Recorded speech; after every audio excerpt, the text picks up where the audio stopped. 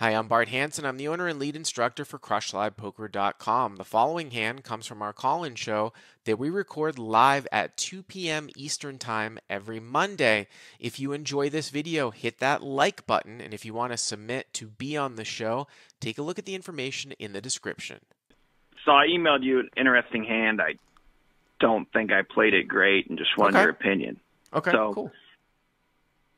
And I actually emailed you with wrong effective stacks. I was looking back. I had about 1,100. I'm in the small blind. Okay. Under the gun raises to $12.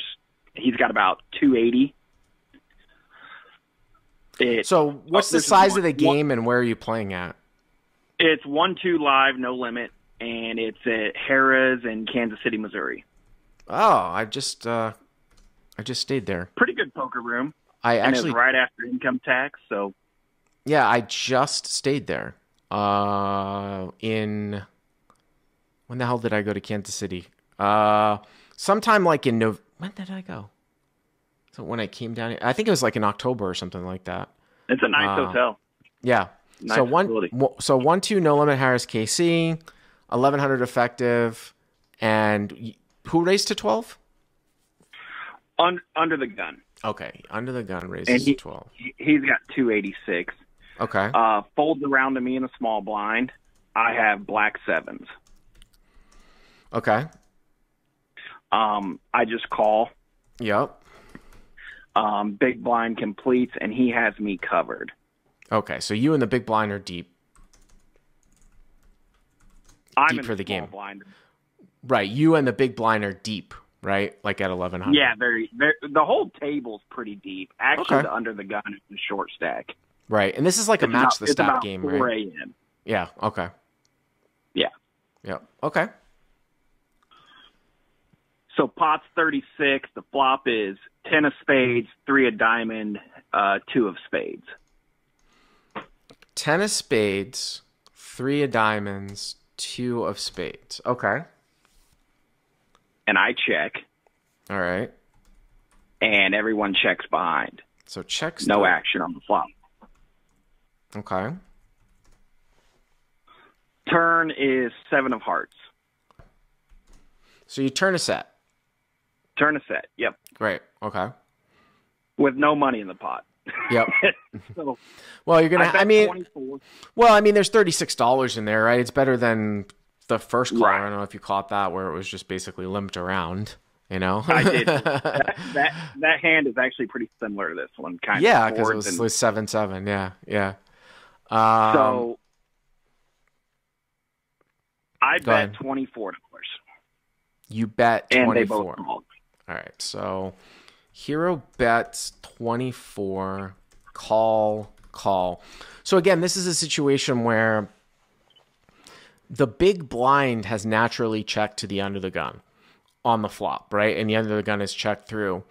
Now the turn is a 7, and the big blind is basically has an unknown range. With you guys being this deep, I feel like I very well might try to go for a check raise here against the big blind, because if he bets off, we're trying to build some money. With that being said, I've seen people get more money in by betting and then having a hand call you that would otherwise either not bet on the turn or fold to a check raise. So it's probably pretty close. I'm just looking for creative things to get money in the pot. You know what I'm saying? But wow, you bet 24 and they both call back. No, and it's totally rainbow board, right? 10 of spades, 3 of diamonds, deuce of spades. Well, front door spades, basically. There's a spade draw, but right.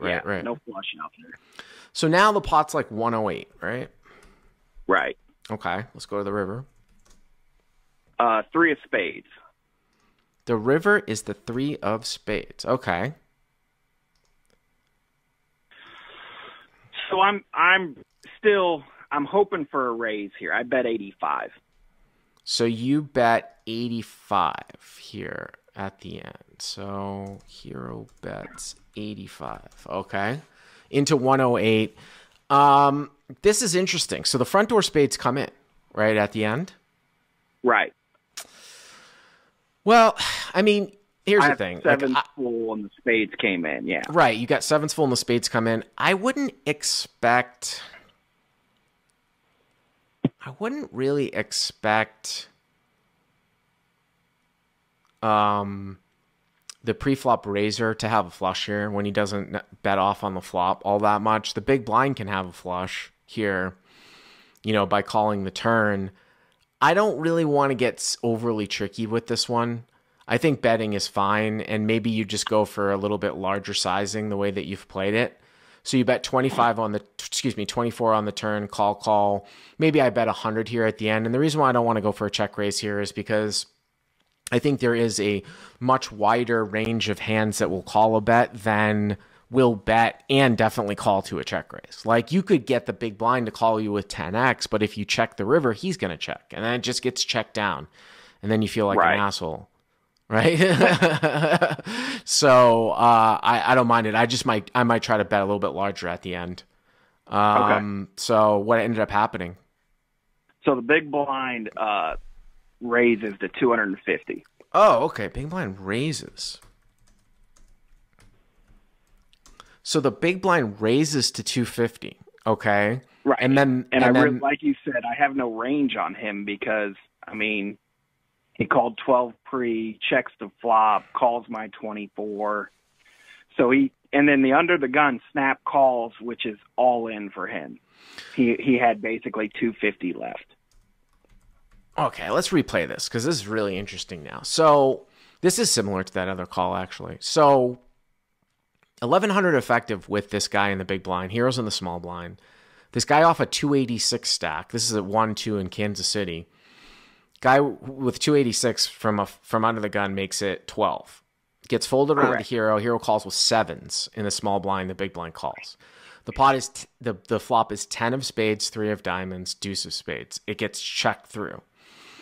The turn is the 7 of hearts, giving you second set 10-3 deuce 7. Pot's 36. You bet 24. They both call. Okay, now the pot's 108. The river's the 3 of spades, so it brings in the front door spade draw, pairs the 3. You bet 85, big blind raises to 250, under the gun calls all in, basically, right? So what I was going to say is that if, let's say that the under the gun did not call all in, I think you have to play for stacks here against the big blind. I think I put in the third bet against the big blind. Because I think that the big blind could have like the nut flush here. Right. You know, it's not always that the guy is just going to call with a nut flush just because the board is paired, and he might have any flush. It's not like you bet. It's not like you overbet. You bet 85. And I think if I had the nut flush there and I was the big blind, I probably would raise. Although you might see me raise fold, but these guys are incapable of raise folding. But it's interesting because the under the gun calls all in. So trying to think about, like, what does that guy have? Does he have the flush? And this other guy in the big blind actually has a stronger hand. Or does that guy, was he sandbagging like 10-10? Although that's unlikely because you'd think he would jam the turn. I thought that it confused me because he's an older guy too. The big blind is about 70 years old. Mm-hmm. And the under the gun's about 55. So when he raises to 250, I'm thinking, okay, he might have like a nut spade. And then when the under the gun calls so quick, I'm like, well, shoot, he might have the nut spades. And then what the heck does this guy have? So you said the big blind is like 55, is that right? No, sorry. The big blind is like 70. Oh, so wow. He's an old guy.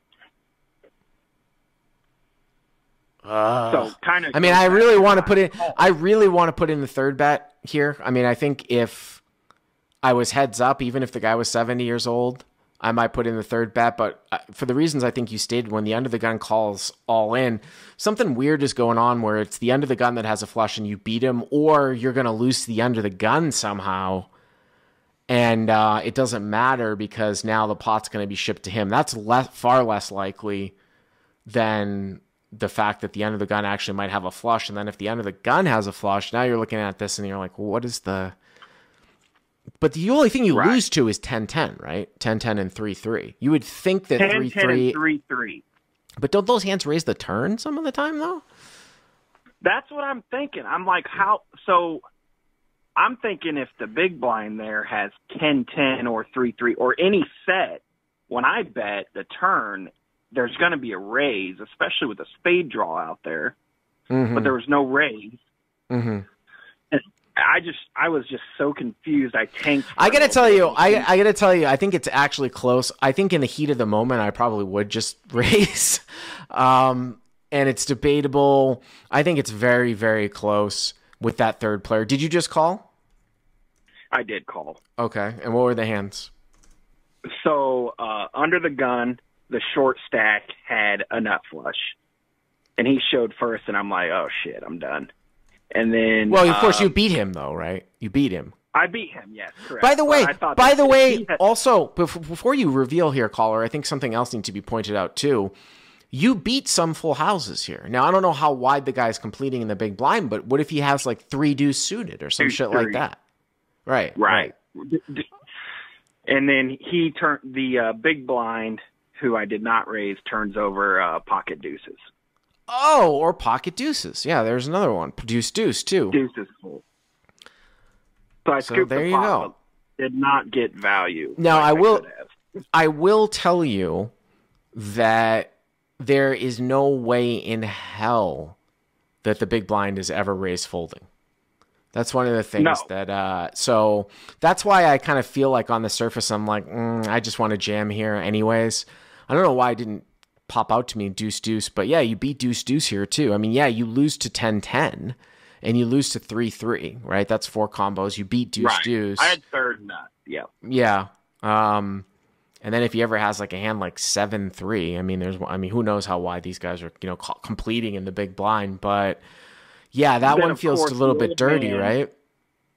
The old man said that if I jammed for stacks, he was going to fold, but I don't believe it. I don't believe it. I don't believe that either. I don't buy it. Some people are saying, could you just kind of min raise? I don't really see the point in min raising because I think the jam's going to get called.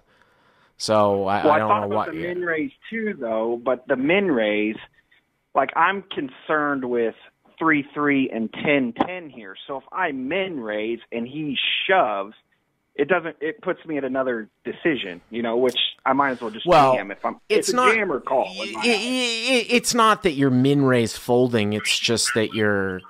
I mean, I guess you could go down some rabbit hole. Really, you're gonna.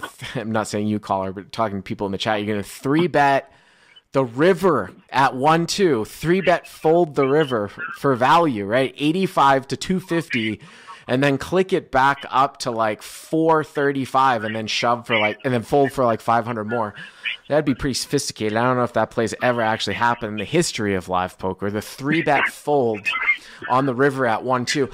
I will tell you, I have check raise folded at 510 before on the river. Check raise folded for value at 510. But to 3-bet fold is crazy. So if you throw that out, I just think that the hands that are going to call a min raise are going to call the shove. So you might as well shove, which is kind of consistent with what you were saying, right? But that's a fun hand. Yeah. Hey, man, I appreciate the call. Thank you very much. If you like what you've seen here, please hit the subscribe button. And if you enjoyed this call-in hand, hit the like button down below. To check out crushlivepoker.com, click on the link in the description. Use the code YTA300 to get the first 30 days for free.